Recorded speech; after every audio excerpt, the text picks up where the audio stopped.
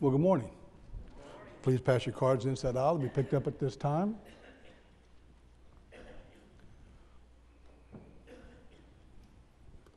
If you have your Bibles, you may be turning to Hebrews chapter 2, please. Hebrews chapter 2. And let's get into today's lesson. The writer of this book says, "Therefore we must pay much closer attention to what we have heard, lest we drift away from it." Now, I want you to notice the message that's being said here and why it's being said. The message is very simplistic. Obviously, all of us understand that, hopefully, that the reason he is saying this is because some were drifting away, some weren't paying that close attention. And the problem with that is that he knew what the result would be. He says, "For since the message declared by angels proved to be reliable, and every transgression or disobedience received a just retribution," watch what he says next. He says, "How shall we escape?" Now notice, if we neglect. Now the idea of neglecting goes along with passages such as Hebrews 10 and verse 25, where people were forsaking the assembly. And in verse 26 says, if we go on sinning willfully, it was a decision that they made. To neglect or to forsake is something that is at the conclusion of what we have thought about, what we have thought to do. He says, how shall we escape if we neglect such a great salvation? It was declared at first by the Lord, and it was attested to by those who heard. Now you see, today we look at this, we say, how does this apply to our lives? Well, it applies basically because we can still drift away from the message of the truth. It applies because we too must pay closer attention to what we have heard. Why is that? Romans 10:17 says, faith comes by what? Hearing. And hearing by the what? By the Word of God. So if faith comes by hearing, we must pay closer attention to what we have heard, thus to develop our faith. Not paying attention means our faith is going to be lacking. I remember years ago watching someone known as Houdini, and there really should be two things here. I didn't make that distinction, but yeah, I remember one time he was put in a straitjacket and shackled all up and lifted upside down, between heaven and earth, and he was suspended. And he had a certain amount of time, and he got out of that straitjacket. I remember another time there he was, lowered into a trunk, and when he's put into the trunk, if you remember correctly, if you've seen the footage, the trunk is closed, it is latched. There's a chain that's put around the trunk, a lock on the chain. He's thrown into the ocean, and somehow miraculously he escapes. Of course, all that is trickery. And unlike Houdini, whenever he would use trickery to get out of his stuff, when it comes to our sin problem, there is no magic we can use. Now, this is important to us because of the very basic fact. Do we remember what Jesus said whenever Jesus was talking to the scribes and the Pharisees? Tucked away in Matthew 22 and verse 33 is a very important verse for us. 23:33. He said, "You serpents, you brood of vipers, how are you to escape being sentenced to hell?" Brother Jack, you can't preach that today. That's too harsh. You're going to offend somebody. Don't talk about hell and don't talk about sentencing. Well, that's being judgmental. If you said anyone was in sin today, that's just not appropriate, and you may have to be sent to tolerance classes. Boy, I like that. You need to be more tolerant of sin. No, being tolerant of sin is why we are where we are now, amen? That's how our country got in the shape that it's in now. So we look at this, Jesus is asking a very, very important question, right to the point. He said, I'm not going to mince any words. Here we go. You ready for this? How are you going to escape hell? How are you going to do it? You are right here. If you remain scribes and Pharisees and of the Jewish faith, you will not escape hell. That's what he was saying. Why? Because there's going to be a recognition of who Christ was, what he was all about. And there were no magic tricks that could be used here either, only obedience. Now we're going to have to see that today. And I want to hopefully make some things abundantly clear today that maybe, before we read them, we go, okay, I understand all there is to know about that. But whenever you delve into it and get down deeply into it, you find out other things. So here we go. To tell someone they needed to escape would be a moot point unless something or someone had them bound. There would be no reason at all for Jesus Christ to look at somebody and to say to them, how are you going to escape hell? Unless somehow, by something or someone, they were bound. Why all the warnings to us? Why in Hebrews chapter 2 does it talk to us about neglecting such a great salvation unless it's possible for us to neglect a great salvation? Amen? So we look at this and we see exactly what's being said and why it's being said. And, as we study the Word of God, in Acts chapter 8, the Ethiopian eunuch needed to escape his sin problem, and Philip tells him how it could be done. Now, this is a story that's familiar to all of us, but when we look at it more closely, I think some things come to light. Philip's teaching or preaching came by way of the inspiration of the Holy Spirit. You look at Acts 8, about verse 29, you see the Holy Spirit was talking to Philip. And so through the inspired word, he says, I want you to go, attach yourself to this eunuch. He's on a journey. And when you do this, I want you to tell him how to escape. Now, those words it's implied. It's not literally there, but it's implied. The eunuch believed what Philip preached, and as a result of that, he wanted to be saved from his sins. Now, all of us know that, and we've heard this story for years and years and years. But when you get into it and look more deeply, you find and see what happens as the eunuch and Philip come up on water. Now, I want you to notice this. The eunuch decides about salvation. Now, as we read this, I want you to watch for something and see if you pick up on it here. Watch this. Then Philip opened his mouth, and beginning with this scripture, he told him the good news about Jesus. I believe the eunuch was studying and reading Isaiah 53, which is a prophecy about Christ. And Philip starts where he was. That's a very important factor. He started where the person was, started teaching about Jesus. And so he taught him about the good news about Jesus. Hold on to the idea there about good news. What made the good news good?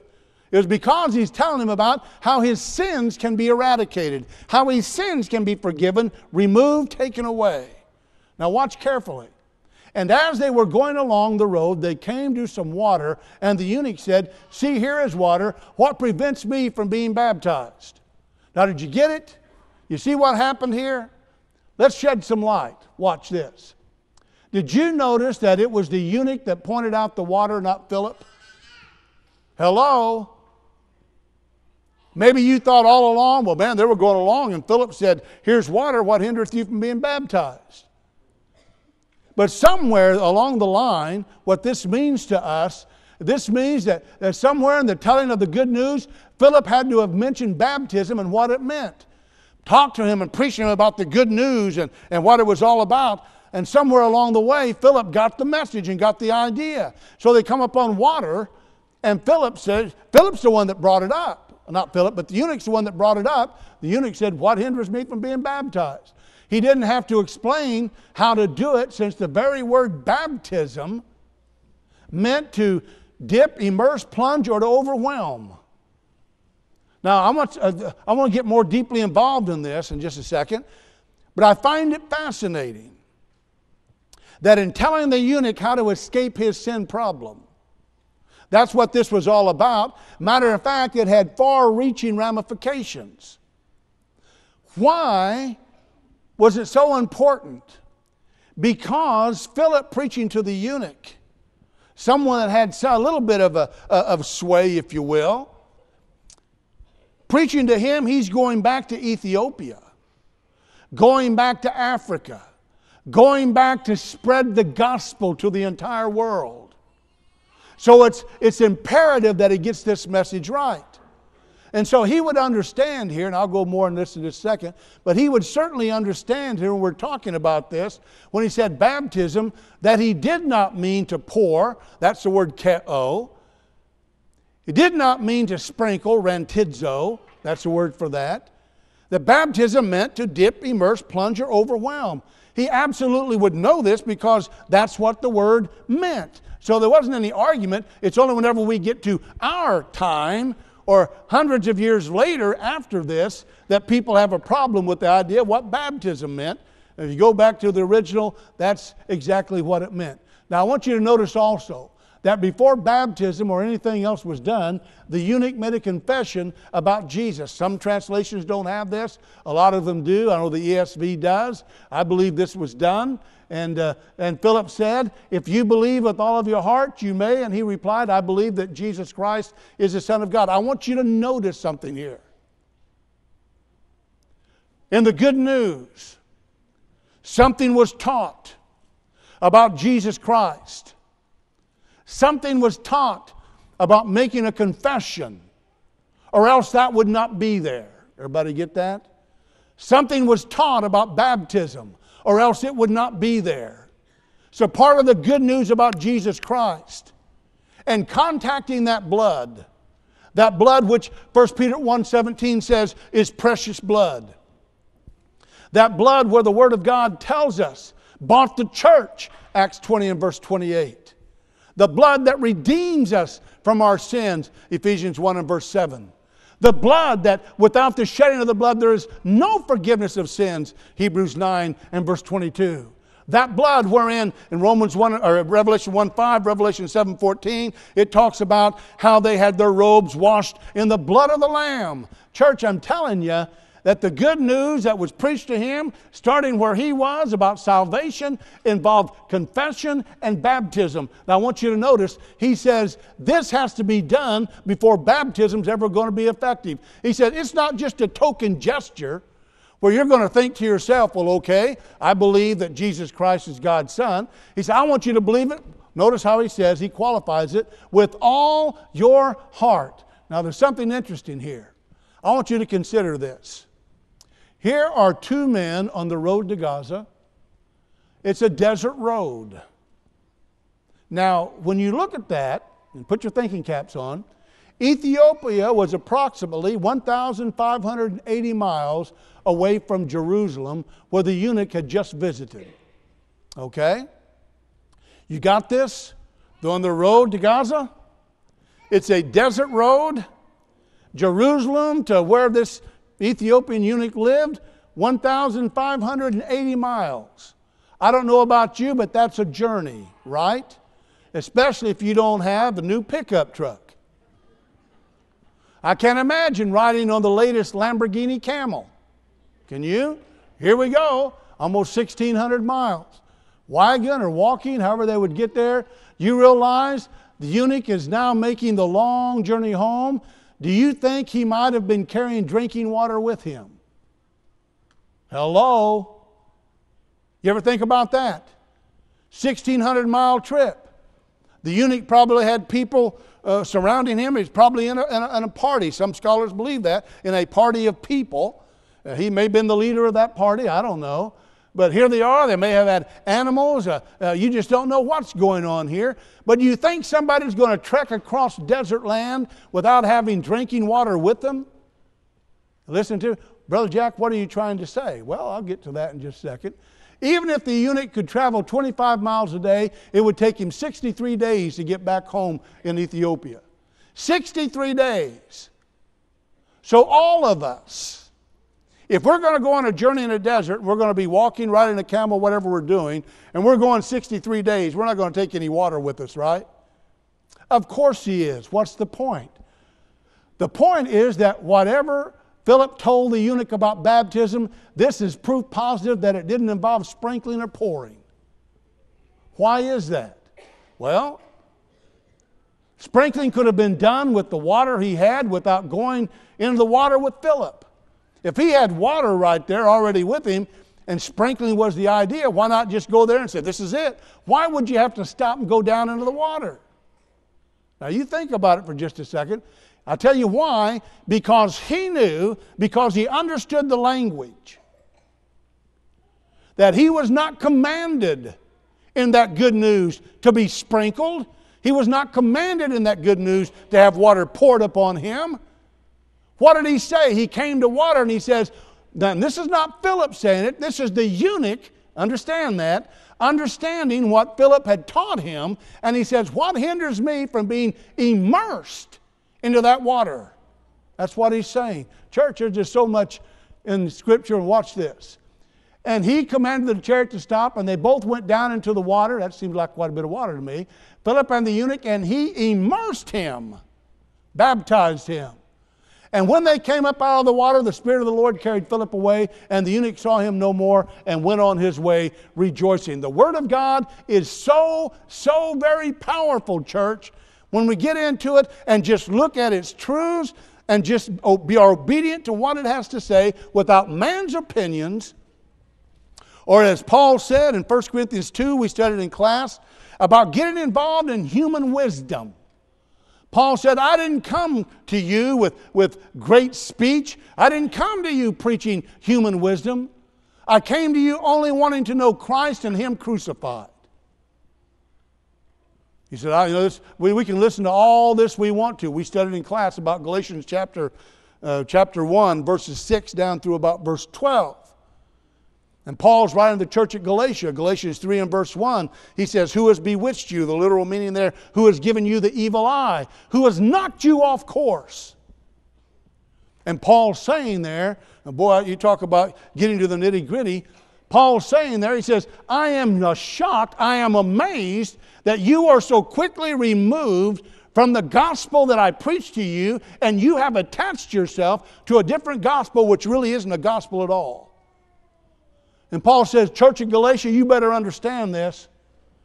Neither I nor anyone else nor an angel from heaven has any power or authority to change the Word of God from what it is to this. Amen. He says, now watch. He says, this is the gospel.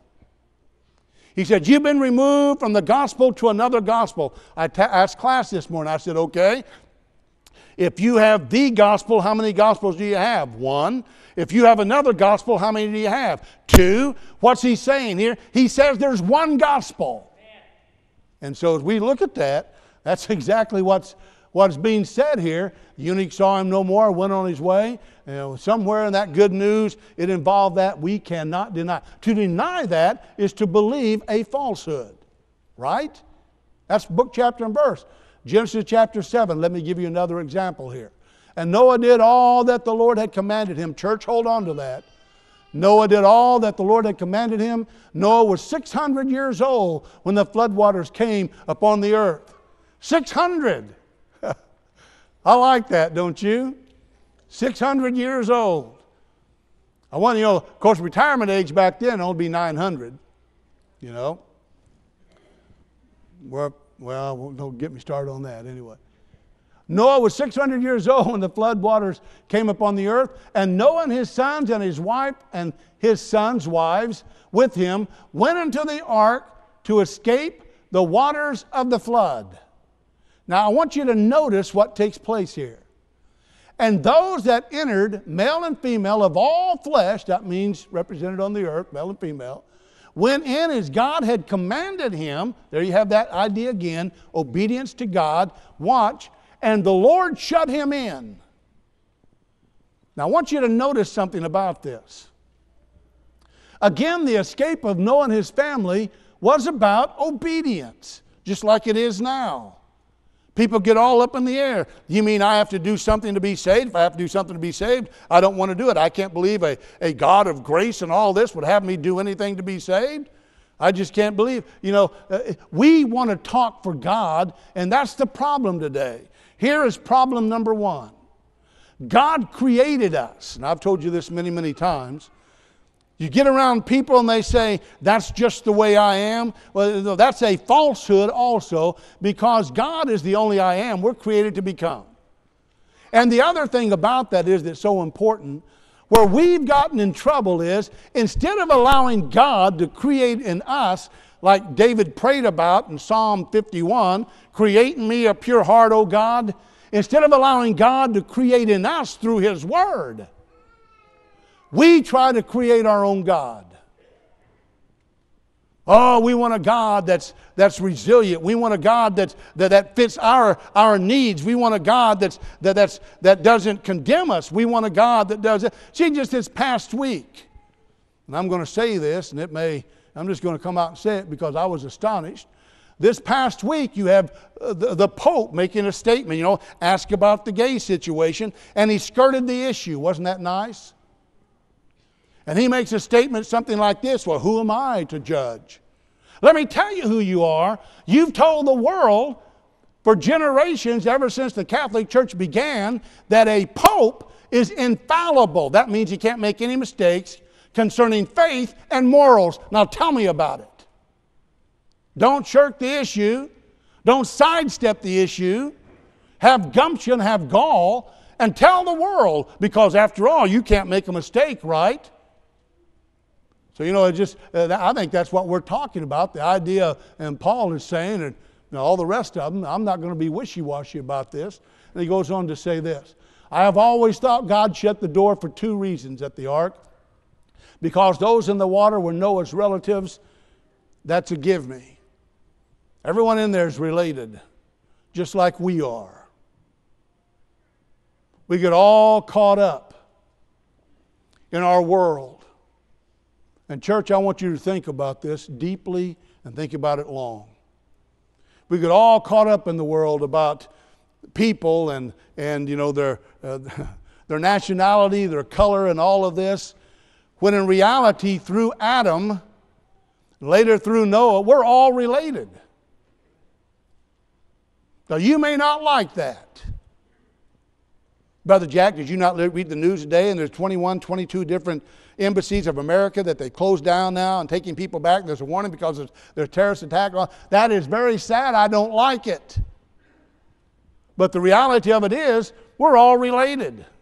Somehow, some way. Isn't that true? And so as you look at all of this, that doesn't mean that justice is not being done. Everybody understand? It doesn't mean that God's not going to have His way, because He is. Because those in the water were Noah's relatives. And secondly, God wanted to relieve Noah of this difficult responsibility. How many of us, I had one person say, well, he couldn't have shut the door anyway. He's 600 years old. Oh, forget it. He built the ark, So I believe that's what's going on here, is this idea. And we're back to the idea of obedience and being obedient to God. I want to close with this part of Scripture right here and let you go a little early today. Maybe not. And the Lord's servant must not be quarrelsome, but kind to everyone, able to teach. Teach what? Church, teach what? Teach the truth. Teach the gospel. Be like Philip going to the eunuch. Patiently enduring evil. What does that mean? That means your life and my life is going to be affected by the power of Satan. Because 2 Corinthians 4 and verse 4 says, after all, he is the God of this world or God of this age. We're going to be affected by him. He's going to do his best to do whatever he can do. Correcting his opponents with gentleness. God may perhaps grant them repentance leading to a knowledge of the truth, and they may come to their senses and escape, now watch, and escape from the snare of the devil after being captured by him to do his will. Now this is not about demon possession. This is about people falling into the temptations. James 1 and verse 13, God tempts no man. It means that we are tempted. 1 Corinthians 10 and verse 13. Temptations are given, but not beyond what we can't handle, what we can't say no to. So how do we escape? And church, I suggest to all of us that if we as a people do the same thing in the 21st century as they did in the first century for salvation, our sins will be forgiven too. You see, therein lies the great truth that people fail to see in many cases. That it's not about pomp and circumstance. It's not about fads and gimmicks. It's not about, and whenever I tell people this, and I'm preaching at meetings or wherever I am, and I tell people, say, listen, God didn't call us through the gospel, 2 Thessalonians 2:14, to be saved people in order to build a large edifice or in order to build a large crowd. Now, don't misunderstand me. That could be the result, and it should be the result of people yearning for the truth. But we should never be sidetracked into building a large congregation of people by letting the truth of the Word of God go away. And so through obedience is what the Word of God is telling us. Through this obedience to the Word of God, we're going to be what God would have us to be. And whether you're talking about Noah or you're talking about the Ethiopian eunuch or you're talking about us, how are we going to escape such a great salvation if we neglect such a great salvation? To neglect means to willfully do something. To forsake means to willfully do something. And church, the Word of God tells us in Romans 10 and verse 17 that faith comes by hearing, hearing by the Word of God. Jesus said in John 8 and verse 24, unless you believe that I am He, you're going to die in your sins. I didn't say that. I didn't invent that. To die, from the word thanatos, means to be separated. Jesus said, and Isaiah 59, 1 and verse 2, says your sins separate you from God. So Jesus was saying, unless you believe that I am He, you're going to be separated from God. Why? Because of a sin problem. And you neglected the salvation. Jesus said, Luke 13 and verse 3, unless you repent, you shall all likewise perish. Perish is not a good thing, church. Hello. And then Jesus said, Matthew 10, 32 and 33, whoever confesses me before men, I'll confess before my Father. Whoever denies me before men, I'll deny before my Father. Romans 10 and verse 10, with the mouth confession is made unto or toward salvation. 1 Peter 3:21, baptism also now save us. He that believeth and is baptized, Mark 16 and verse 16, shall be saved. He that believeth not shall be condemned. We go on and on and on with Scripture. Then we're told, 1 John 2 and verse 6, you say you abide in Him, you ought to walk as He walked. So we have all these things that are there telling us with certainty. 1 John 5 and verse 13, these things are written to you who believe, that you may watch, know that you have salvation. Amen. How are we going to escape? Same thing they did in the first century, same thing that needs to be done today. If you have a need, won't you come as we stand and sing?